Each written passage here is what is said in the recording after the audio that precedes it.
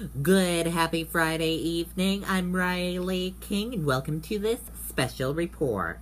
Let's get started. Goffstown man accused of sexually assaulting teenager. Let's take a listen to this video from WMUR News 9.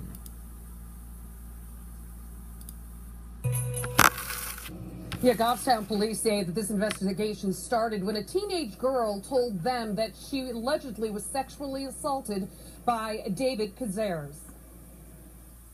Mid-May, allegation came into the Goffstown Police Department of a juvenile being sexually assaulted.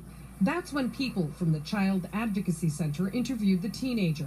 She did make disclosures of sexual assaults, one occurring in Dunbarton and multiple sexual assaults occurring here in Goffstown. Those alleged sexual assaults taking place between the winter of 2014 and the summer of 2015. 10 other New Hampshire police agencies, as well as the Department of Homeland Security, helped Goffstown police in its investigation. With the assistance of the New Hampshire Internet Crimes Against Children's Task Force, we were able to obtain a search warrant for the house, as well as arrest warrants for David Cazares and his girlfriend, Crystal Ball.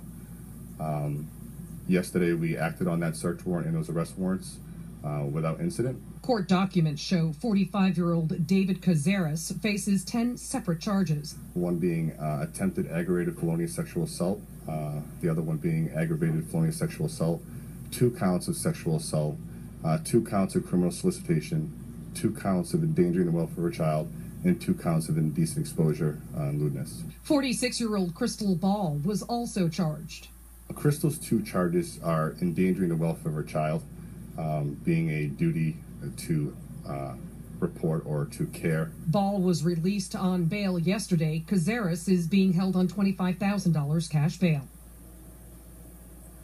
Now, police say the investigation is ongoing. Both Cazares and Ball will be in court on August 23rd for their probable cause hearing. Live in Goffstown, Suzanne Rowntree, WMUR. Okay, and there you go on that special report on Goffstown man accused of sexually assaulting teenager. And that does it for my special report. I hope you all have a great rest of your Friday night. Good night, everyone. Bye.